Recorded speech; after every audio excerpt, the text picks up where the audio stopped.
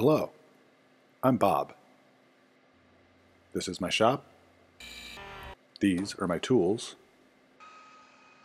And this is what I'm working on. I started out this fancy cup holder by drawing some sketches of the handles. I knew I wanted a natural look, so I rounded these out of figured maple and walnut, which I cut on a bandsaw to squiggly lines and then sanded everything over. And then cut the cup holder out with a hole saw, as you can see here, and then proceeded to fill all the cracks with a resin mica powder mix, which you can see me doing here. Then I sanded everything down and I added the dowels to attach those handles, which I then cut in half, drilled the other side, then glued them together. You can see the steel handles upside down. This whole thing is upside down right now.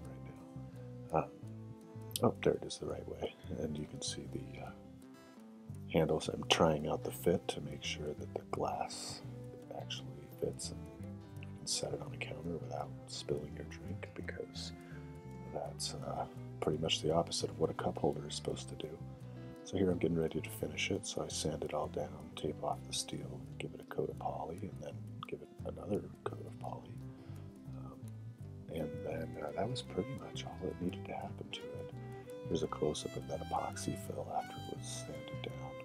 As you can see, this walnut is incredibly detailed, all sorts of cool stuff going on in there. But all in all, it made for a great present. The customer loved it. It was exactly what they were hoping for. And thankfully it fit on the bathtub, which is pretty much what needs to happen with a bath shelf of this nature. Anyway, that's about all I have, and yeah, this was another win. Thanks very much. Have a good day.